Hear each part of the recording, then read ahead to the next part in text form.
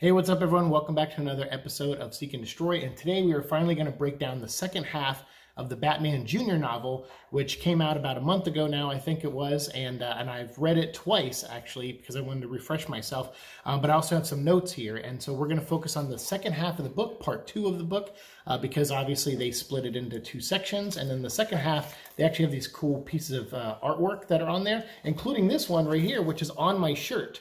I actually bought this shirt and this hat at Walmart. They were like 11 bucks a piece.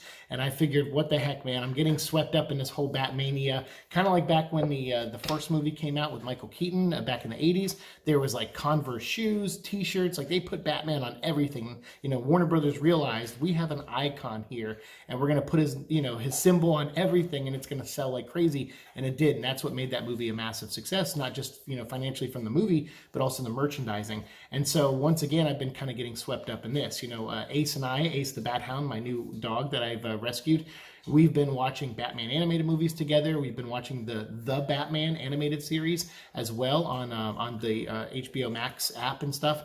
Then also I got a Lego set here, a little Batmobile Lego set. You can hear Ace chewing in the background, by the way. I gave him a bat treat and he's chewing on it right now. And then we also got some of the McFarlane figures like Penguin, So I've been, and then I got the little 4-inch figures too that I filmed some footage of, and we even got that pizza that from like Little Caesars, I think it was. There was like a Batman pizza they did with calzone, pizza type thing shaped like a bat. So I've kind of been getting swept up in this, and I'll be, to be honest, I don't know if I'll love the movie. I'm not a big Matt Reeves fan. I like kind of the Planet of the Apes stuff, some of what he did, at least the second movie. But then War of Planet of the Apes, I kind of was just like, it was fine. I mean, it's a fine movie, but I am not a Cloverfield fan. And I think he did one like Let Us In or Let Me In or Let the Right One In, or he did one of those remakes, and it's so forgettable for me. Like I think it was when I saw it at the time, I was like, it's a pretty decent remake, but I didn't get I wasn't blown away by it. And same with Cloverfield. I'm not a Cloverfield fan. So for me, I'm not a huge Matt Reeves guy. But also I don't like realistic takes of characters like Batman. I'm not a big fan of that because I think it limits you creatively of what villains you could bring in later, like Clayface or Man-Bat or Killer Croc. Like when people look at things through a realistic lens, when they're dealing with superheroes and stuff, I kind of don't like that. I mean, sure, it needs to be grounded in some way, but there needs to be something fantastical about it too. And I feel like people who lean away from that just aren't making the type of movies that I really want to watch. So I'm curious though, this movie's coming out, or actually it is out now as of today. It's March 1st. So it'll be out, people will be watching it in IMAX later on. And then in Regal Cinemas on March 2nd, which is tomorrow. And then obviously by Friday, most people will be out there probably watching the movie. So what we're going to talk about today is this Junior novel, the second half of it. And so we might contain some spoilers for the movie. I don't know. I've been staying away from leaks and everything from the movie, so I don't know any of that stuff or what's really going to be involved. I have my theories based on what I saw in the trailers, but for the most part, I don't really know what's going to happen. So I do know what happens in this book, though, and we're going to share that information with you. I have my list here and everything, and we're going to go over that and just talk about a few of the beats that are from this book. So if you want to go into this new Batman movie blind, I would say come back after you watch the movie and check out this episode. So without further ado, let's dive right in. The second part of this book kind of starts off a couple years after part 1 did. And so Bruce is finishing college at this point. He's gone on to nearly a dozen colleges all over the world, dropping out and transferring and picking up new majors and stuff like that. So he's learning all these different subjects, which will eventually lead him into the stuff he'll apply to being Batman. He's learning about science, forensics, he's learning martial arts. He's just learning from all the best teachers that his money can buy him. And so I thought that was pretty cool that the book kind of touches on that stuff. But now he's back in Gotham with a basic level of knowledge on a bunch of topics like forensics, like chemistry, like athletics and things like that. He's got kind of like a baseline for all of that and a foundation that he can now build off of. And now he realizes, okay, now I'm going to start needing connections and people to work with because I can't really do all this by myself. And so he's like, but I can do a lot of it by myself. But the goal is to, not, so we can, cast a wider net and really save this city. So it's kind of neat, just seeing this young man kind of growing into Batman. Obviously, it's a story us comic fans have seen numerous times and told many different ways, but this is kind of neat because being a novel form, you can kind of explore the psyche a little bit more, or at least in different ways than you sometimes can in comic books. So I kind of like that. And I also like Alfred's role in this. He's kind of bugging Bruce to get more involved with Wayne Industries at this point in the book, but Batman, or Bruce, is not really into that. He's like, I don't think so, but something does catch his eye, you know, kind of like in the Nolan movies with the applied science and stuff. Like, he's kind of like, all right, there is a division that I have some interest in. I'd like to know where some of our money's going to, and what kind of, you know, I guess projects my company is developing in some way, because maybe I can apply that to being Batman. So he does talk to a researcher, but they don't say if it's Lucius Fox or anything. So he's, again, taking the steps, right, towards being Batman, because he's not Batman yet. And then meanwhile, Edward Nashton, who is now graduated high school, went on to college, but he's going to like a local community college, and he's barely passing any of his classes. Like, Bruce is transferring all around the globe, going to all these big schools, and he's acing every class he's in. He's like bored in each class. Nothing's challenging him. And Edward is the opposite. He's bored, but he's allowing it to get to him. You know, he's failing classes. He's not doing well. He just knows that he likes puzzles, and that he's starting to really have a disdain for people on some level, but also like people he deems are not worthy or good people. So he's kind of starting to evolve into this kind of, all right, there's a line here, and I think I'm speaking for the people on this side of the line, and my actions are going to, you know, try to help those people, whereas, you know, the world and society and rules and all that stuff seems to want to keep people down. So that's kind of what his thing, you know, money corrupts people, it makes them evil, and he's kind of like, yeah, I don't like that. I don't like people who are moving up and getting protected for doing bad things just because they're rich. And I think that's going to play out, obviously, in the movie, where he's going after like politicians and people like that, 1%ers of Gotham. So Edward in this, he manages to get a job, though, as a forensic accountant. And so he's starting at the base level of forensics and starting to see kind of have a peek into how that world works, too. So it's pretty neat that I didn't expect this from the book, where they're paralleling the roads that, you know, Edward and Bruce go on. They both come from you know, painful origins in a way. Edward doesn't have a family, and Bruce lost his family, but Bruce has all this money and Alfred to kind of support him and get him through life, whereas Edward has none of that stuff. And in fact, he's such an oddball, you know, to most people, that people have kind of given up on Edward. And so that's kind of, again, building his disdain for the world in some way. So I kind of like that they explore that, and they don't go too deep into it because it's a young adult novel. So I was appreciating it that it peppered in some of that stuff, which I really liked. And whereas Bruce has a car that he's fixing up, like the Batmobile, Edward has a car that is beat up, and he doesn't really care to learn about mechanics to get it to work. So it's just all those kind of things are really great. And along the way, Bruce is now donning some kind of costume, not really the Bat costume yet, but he's stopping muggers. He's, you know, helped this lady who had her purse stolen. But then she, at one point, I think he even in broad daylight stops someone from stealing a woman's purse. And she recognized him. She's like, oh my God, Bruce Wayne just stopped me from, you know, my purse getting stolen. And then he realized, oh crap, like that's not good. I can't be seen and recognized for doing this. So that's when he starts developing, like, okay, I'll wear a mask, I'll wear something to protect myself when I go out at night to stop bad guys. Again, just showing that groundwork, or that foundation of where Bruce decides to build the mantle and legacy of Batman off of, and why he does it. And that's one thing we always talk about, like in business and stuff, like, you know, when you're at work, explaining the why to people. Like, if you can't do something, or you can't accommodate in some way, try to explain the why so they understand. And that's kind of what this book feels like. It feels like someone applying like retail, dialogue and stuff, like, you know, or concepts in a way, to how Bruce handles things. He does trial and error, and he messes up, and he's like, okay, I don't like this, so let's, you know, apply a solution. And I kind of like all that stuff. I just thought it was really neat. And Bruce talks about Bruce Jitsu, which is the martial arts he's kind of creating by learning Muay Thai and kickboxing and all these different styles. And then Alfred teaching him like military tactics from when he was in the military. all combined kind of make this inside joke where they call it Bruce Jitsu. So he's still working on that and developing that. But then he also does, he's bailing on a lot of Wayne Industry meetings in the book at this point, but he is still interested in that one division. So he looks into it, but then he finds out, like, he sets off too many red flags. Like, people are like, why is Bruce Wayne looking into this? What's going on in that department? Are we embezzling money? What's like, and then he's like, okay, it's fine. And so he has to back away because he's like, all right, I alerted too many people, and just by looking into this.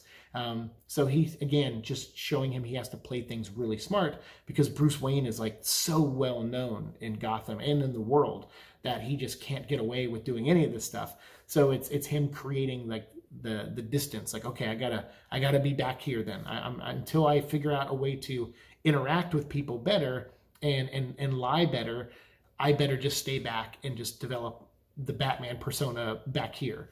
So all that's building up, and then you have the Maroni and Falcone, those characters, and the crime world building up, and Oswald Cobblepot. There's even a point where a guy is working for Oswald and Falcone, I believe, and then Oswald, I think, gets the guy into backstabbing Falcone in a way, but then Falcone realizes it's not really that guy in his fault. He was goaded by by Oswald Cobblepot.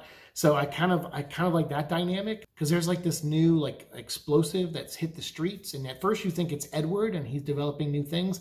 Turns out it's not. It's kind of a misdirection. There's this new weapon that is hitting the streets of Gotham that could cause a lot of damage. It's like an acid, but you could use it as an explosive and all these things. There's other applications you can use it for, and it turns out it's actually government created. And so now that has leaked onto the streets of Gotham, and it's causing robbers to be able to melt through locks on doors or safes or whatever, and they can rob places easier. And like I said, you can make explosives out of it and threaten to blow up buildings. And so it's escalating. Like the crime in Gotham is escalating as Bruce is trying to figure out how to deal with the Gotham crime that he already knows exists. But as he's getting involved, things are starting to escalate. New threats are entering the streets of Gotham and stuff. And so Bruce is trying to track down who's behind, this new acid, this new weapon that can be, used for horrible things and could destroy Gotham and other places around the world.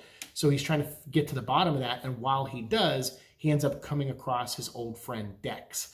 So I thought that was kind of cool, because I thought she was going to be kind of lost in the shuffle. But when he stops, the person who's delivering the acid to the street guys who are using it, the delivery person is a getaway driver, and they actually maneuver Bruce and his new Batmobile a couple times, and he's like, no, this can't happen. Who is this driver? And it turns out it's his old friend Dex, who taught him a lot about driving.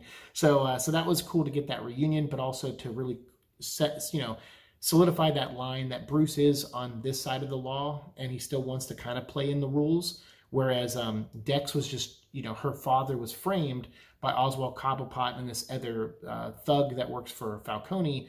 And so, Bruce sees that she's between a rock and a hard spot. So he figures out a way to help her while also stopping this, chemical for being used on anything else in Gotham. And then while all that's going on, obviously Edward is still building up to, possibly doing some horrific things of his own and learning more about the city and learning more about the politicians and the corruption and all that. So that's kind of where most of this second half is that. It's like the final stages of Bruce becoming Batman, and Edward realizing that, okay, he also, even though he's a nobody, he's gotten away with a lot of the stuff he's done so far, and he's getting more braver. He's getting braver on attempting other horrific things, but he really wants to direct it, just like Bruce. Bruce is trying to figure out how to direct his anger for the loss of his parents at things.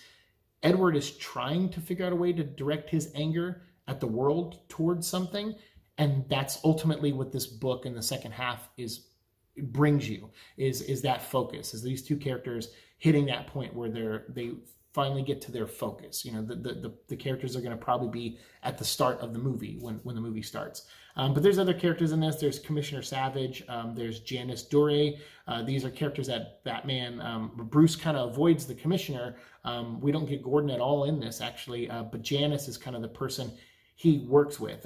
Alfred mentions her name, and so he says, all right, I'm going to send her some anonymous tips, and he uses her to really take down the chemical and acid and goo and stuff that's hitting the streets of Gotham. And she's able to expose this conspiracy that it's actually from a nearby military base, and it shouldn't be in, you know, public hands at all. And it's like something that's being tested, and now it's being sold from someone on the military base to people on the streets through the gangs of Gotham, like Falcone and stuff, and Oswald Cobblepot.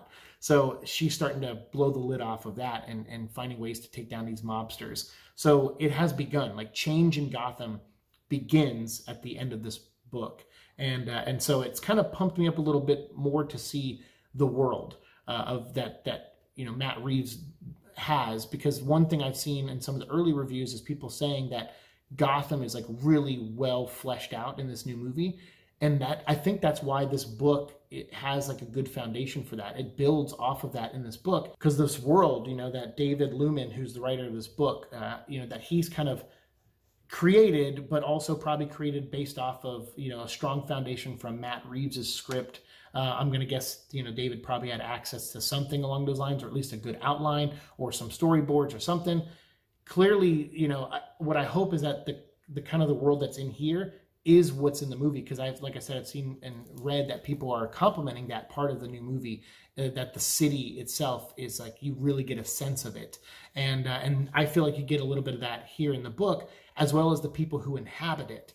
And I think that's what's one of the strengths of this book, is that it's character driven, but it's also world building and world driven. And for something that's so small and so you know, short, actually, you know, it's like 140 pages or something. That's pretty great. That's a good accomplishment. And it actually inspired me to make a few changes to my novels, The King of Neverland, based on, after reading this, I took a couple notes of kind of styles and techniques that this writer used to kind of get a point across or to summarize something. And I really like that. I'm like, I could use a little bit of that in Neverland. So the fact that I learned something from this as a writer, but then also like got interested in it beyond just the kind of the story, but just also the characters and the world.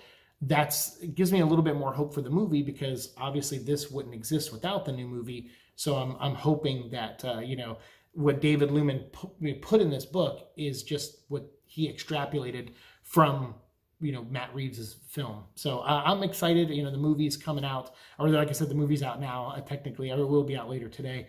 But other people have seen it, critics have seen it. It's got like a 90% or something on Rotten Tomatoes, which I don't really care too much about that. I just want to see it for myself and judge it for myself. And I will be honest, I'm a little put off by the 3-hour runtime. I don't feel like that's absolutely necessary. But then again, I'll see the movie and we'll see if I still feel that way after I see the movie. But for me, I mean, you know, I like Batman a little more fantastical, a little bit more accessible to all ages, if possible.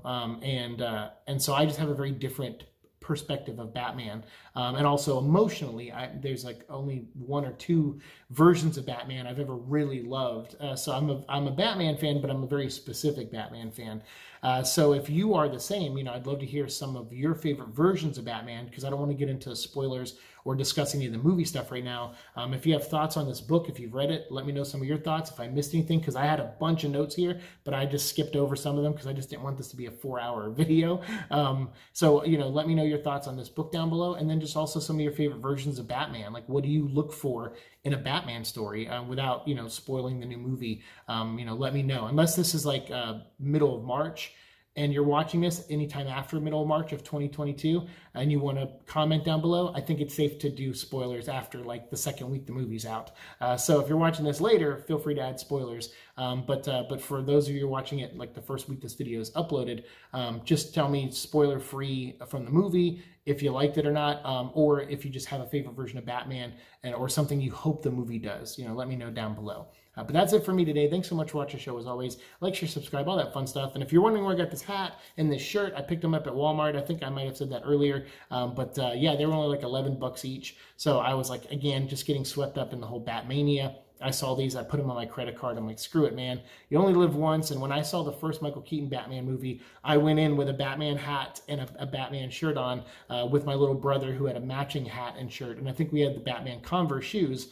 So since I can't get any Batman shoes this time, I at least have the hat and shirt, and I'll definitely wear these when I go see the movie, whenever I get a chance to go see it. Because I don't know if I'll go see it right away, or if I'll see it in a couple weeks. I don't know. Work is really crazy right now, so I'll do the best I can. But as soon as I see it, I promise you guys a review after I see the film. So thanks so much for watching the show. Like, share, subscribe, all that fun stuff, and I'll see you in the future. Peace.